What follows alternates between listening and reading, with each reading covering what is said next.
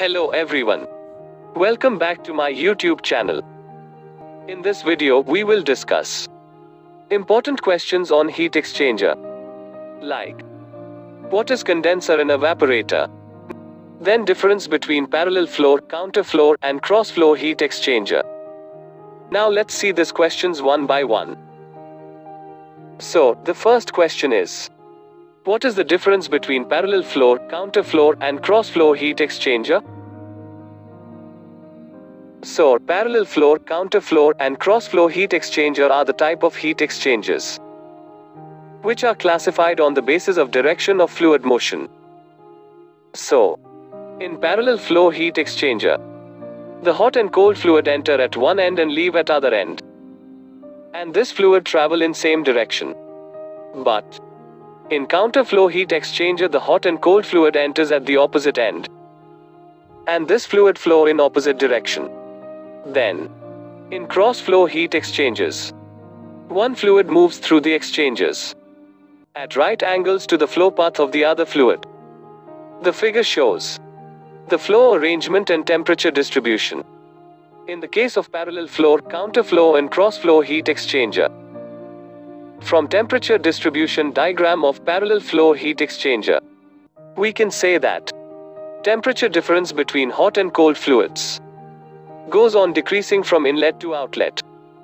Similarly, from temperature distribution diagram of counter flow heat exchanger, we can see temperature difference between the two fluids remain more or less nearly constant. Then, for cross flow heat exchanger, in first figure we can see hot fluid flows in the separate tubes, and there is no mixing of the fluid streams, and the cold fluid is perfectly mixed as it flows through the exchanger. In this arrangement of cross flow heat exchanger, temperature of fluid will be uniform across any section and will vary only in the direction of flow.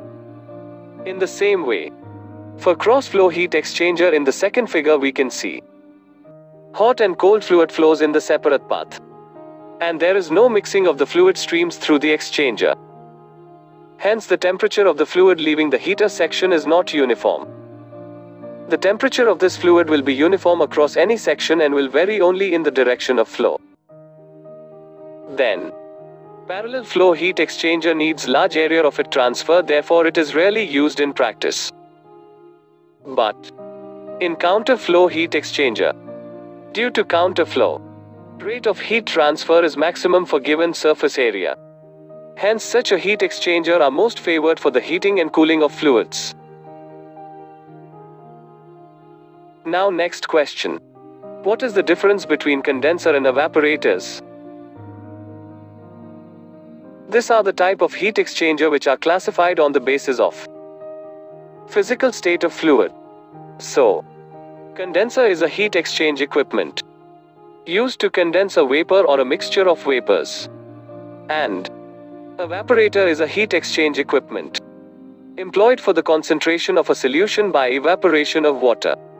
Then, in condenser, cooling tower water or chilled water is used as a cooling medium, and in evaporator, condensing steam is used as a heating medium. Then, condenser involves the removal of latent heat. Hence, the temperature of condensing fluid remain constant throughout the exchanger. But in evaporator, and the temperature of heating medium decreases from inlet to outlet. The temperature of the cooling medium increases from inlet to outlet. But in evaporator, and the temperature of solution, which is considered as cold fluid, remain constant. So that's all about parallel flow, counter flow, and cross flow heat exchanger, condenser and evaporator. So keep watching. In the next video, we will discuss another topic. If you like my video, please like, share, and subscribe to my YouTube channel, which is ChemicaladDa.